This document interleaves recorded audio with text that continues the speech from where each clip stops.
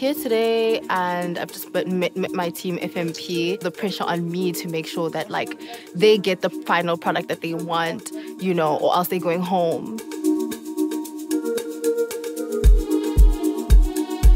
It's very exciting to work with Sandra. I think she's great.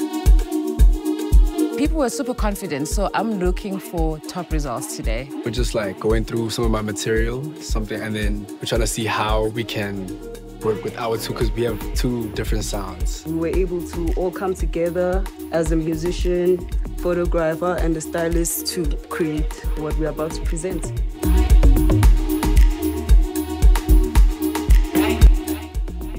I feel like they already know what they want. It was inspired by soul music, tradition, and also grounded people.